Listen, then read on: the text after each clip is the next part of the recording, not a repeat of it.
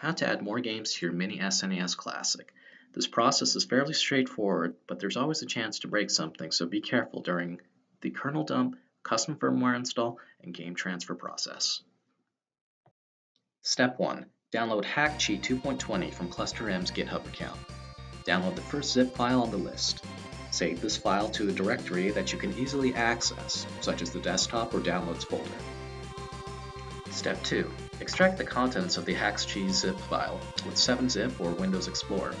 You will see that I extracted these files out on my desktop. These next two steps may differ from other directions or videos you may have watched or read, but I have found it easier to simply put the Mini SNES into the configuration mode before using the Hakchi software. Connect a USB cable from your Windows-based PC to your console. You can use the included USB cable that comes with your unit. Hold the reset button and then power on the console. Release the reset button after a few seconds. Step 5. Start the Hakchi program and select the games you would like to add to your Mini SNES. For my example, I am using some of my favorite childhood games, Gradius III and The Legend of the Mystical Ninja. I simply add games from ROM files and then configure the box art that will display on the Mini SNES menu. I have the option of using Google Images to find SNES box art or to upload custom box art. Step 6. This next step is for those who have not installed the Mini SNES driver. If you have this installed, skip this step. When you begin to sync your console with new games, you may be prompted to install the Mini SNES driver. Our console needs to be connected and in configuration mode before we install the driver, which are steps 3 and 4. Click on the message that says Install Driver. If you get the Found USB Device message, then move on to the next step. If the driver did not install, then you will get NES Mini Not Found. If this happens, power off your Mini SNES and repeat steps 3 and 4 from earlier. Step 7. After the Mini SNES driver is installed, select the sync button to transfer your games.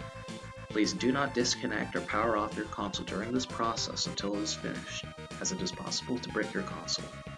3 things are happening here during this step. First, Hakchi makes a copy of your original Mini SNES kernel should you decide to revert back to the original firmware.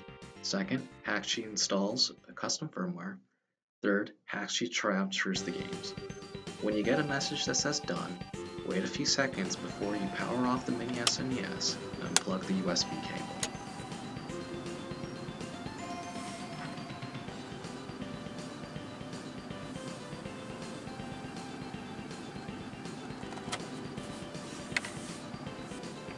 And there you have it.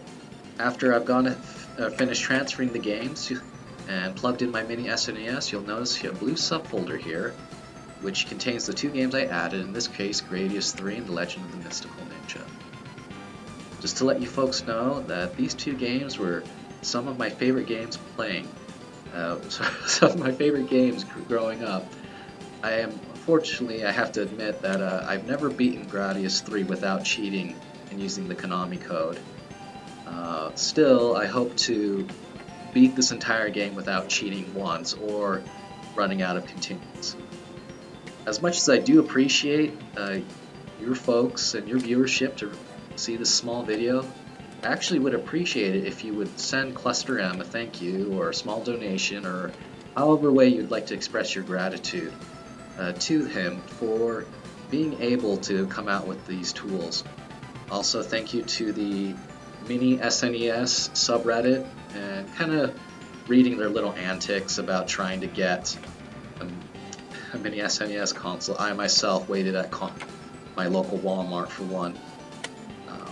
Most of all, I hope that you found this video useful in being able to add games that you like or would like to replay from your childhood. Until then, have a nice day and happy playing.